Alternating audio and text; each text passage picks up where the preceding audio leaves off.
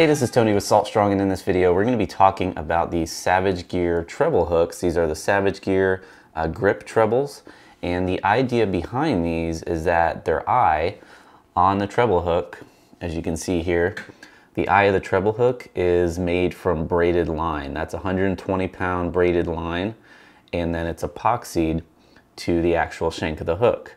Now the idea behind this, this is something a lot of bass fishermen have been using, making their own braided, I guess you can say, eyes for these hooks. And it's because when you're using a split ring straight to a solid hook on your hard bait, what's going to happen is as that bait spins and as you're fighting a fish, that hook locks up. As you can see there, it just spinned about a half a turn, or spun about a half a turn, and it locked up.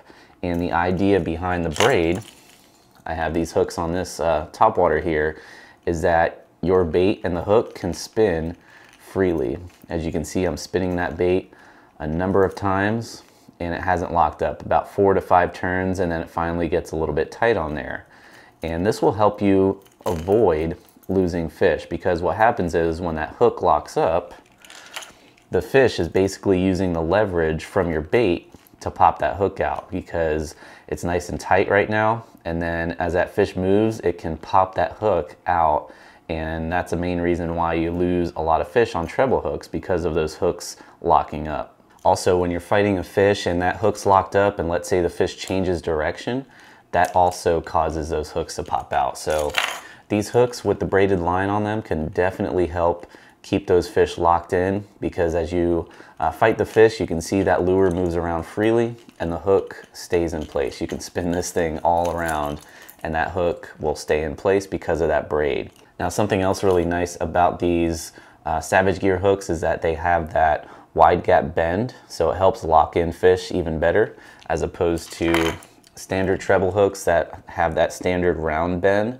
As you can see there, these have sort of that unique curve to them, like a wide gap hook, which helps lock those fish in place much better. Also, they're very strong hooks, stronger than your standard trebles that you would get on your standard hard baits. Now, as far as some details about the hooks themselves, they come in a 4-pack, and also they have 4 different sizes available. This is the number 4 size that I have here. They also have a number 2, a number 1, and then a 1/0. As you get closer to that 1/0 hook, it's going to be a much bigger hook, and then as you go down to the number 4, it's going to be a smaller hook.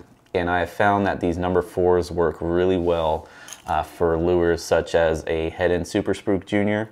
As you can see here, these 4 to 5-inch baits, it works really well for those baits. And then when you get to the 1/0 size, that's going to be better suited for very big hard baits in that 6 to 7-inch range. Now, as far as price goes, these go for around $10 a pack for a pack of 4.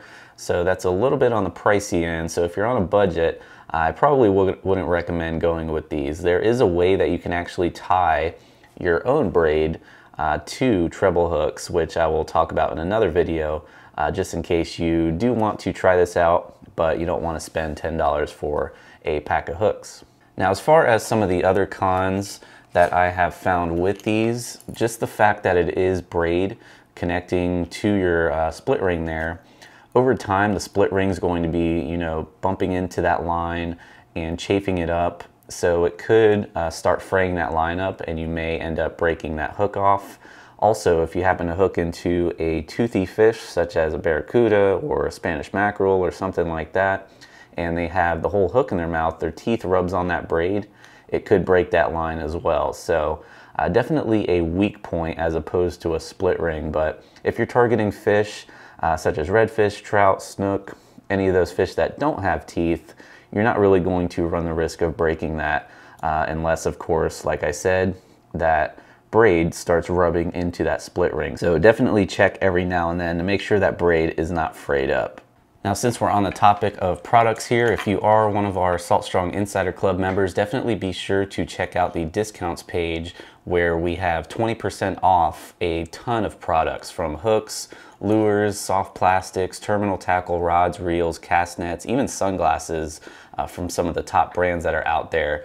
Again, 20% off those products. And if you're not an Insider member, highly recommend checking it out because the membership pretty much pays for itself with those discounts. And if you like gear, definitely A+.